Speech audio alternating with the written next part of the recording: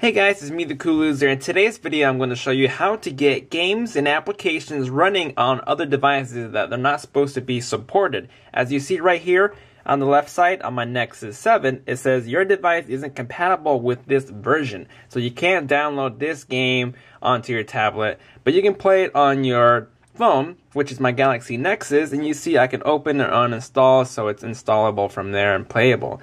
So the thing is that how do you get this game to be able to play on here? A lot of people are probably saying just get the APK and work it and do it. That is true. But let's say you want to transfer your data as well. And I'm sure doing the APK findings aren't the best, but this is the safest and easiest way. Of course, given the fact that you are rooted, you can't do this if you're not rooted. If you do not know what rooting is or means, then you're gonna have to go educate yourself on it before you can really go on with proceeding with this type of thing. This is the tools that I use right here. We use Titanium Backup and I'll use Google Drive. I'm gonna go in here and you see that the game is actually gonna be in here. Click on here. There's the games. You're not supposed to be running this game on there, like I said, but I got it working. So what I do is open up Titanium Backup, and I go to my backup and restore, and you will see that there's the hardest game ever. Click into it, press backup, and it'll do a backup right there simply. Now, if you do have the paid version or somehow being able to go into your computer and taking this Titanium Backup file and transferring it to your computer or put it on your drive, I just hold down on it because I got the paid version. And you can see send ladies backup. What do you want to transfer? App and data, data only, and then separate files and then data only. So I want to do app and data, and it's actually 15.6 megabytes big. And then you have a choice to send it to local, drive, email, or Gmail. And I send it to my drive. So drive will open up. And I can choose what file folder where I want to put it at. And I have it already done and saved. So I'm not going to do it again because I already have it saved up. And on your device here, which is not working, you want to click on your drive. This is where we'll come to. See the games here. This is the way I sync my devices if I want to play games here and transfer it to here, or vice versa. Or, you know, play games that are not supposed to work on a tablet. So this is the whole point of this. There's two of them right here made. And all I got to do simply is click on it. And if you have Titanium Backup, I mean, you do have to have Titanium Backup on this device in order for it to work. And it will launch it and work it through here. Search for an application that I know does not work for this tablet. Photo Punch. Let's go to apps. Let's go into Photo Punch in here. And you see Photo Punch does come up right there.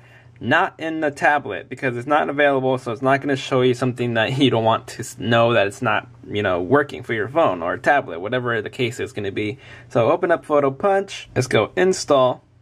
Press accept. So here we have Photo Punch. Let's launch it.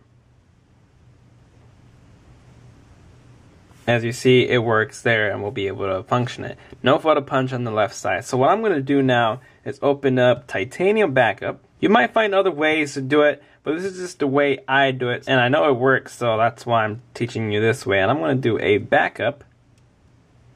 And it backed it all up. And I want to do a send ladies backup. Yes. I want to do it to the Google Drive here. Choose your folders if you want a separate folder or leave it on the drive section. Let's select back. And let's type in, and here I'm just going to name it subscribe. Press OK. And you see up here, uploading the files. You can press back and all. And I can exit it here and open it up. And you'll see nothing's happening there yet because it's still uploading. One file uploaded. Nothing shows up, but let's sync it. Right there. Open it up. Titanium Backup will do its thing. There it goes. Now it's downloading. Titanium Backup Pro. App plus data. So it's going to make an exact copy as what I had here onto my tablet. And let's go into the home. It's not going to show up in here. It's just going to be in your app drawer right here. So where is it? Photo Punch. Now I can open it. And there we go. I don't know why they stop you from using it if it's clearly working fine. I have never had a problem with it. and Photo Punch is just gonna work flawlessly. But that's how you'll sometimes see applications on my tablet and games that you're like, hey, it doesn't work for mine, how come? And yours it does. This is why, because I transfer them over just like that. I didn't give you the best examples of games and applications to transfer, but you get the whole idea. This is how you do it. If it works on the tablet and it doesn't work on the phone, get it working on your phone, doing it the same way the other way. Just upload it to your drive. I mean, you don't have to use Drive. You can use whatever cloud service you would like, or you could save it onto a USB stick and put it on your computer and transfer files onto here. However you want to do it, just as long as that file gets to open through Titanium Backup, it'll install and work on each other devices like that. So that's how you get application and games running on devices that are not supposed to, my way, the cool loser way. Alright, please share, rate, comment, and subscribe, and don't forget to spread the word of the cool loser. As always, I shall see you next time for some other cool reviews. Later.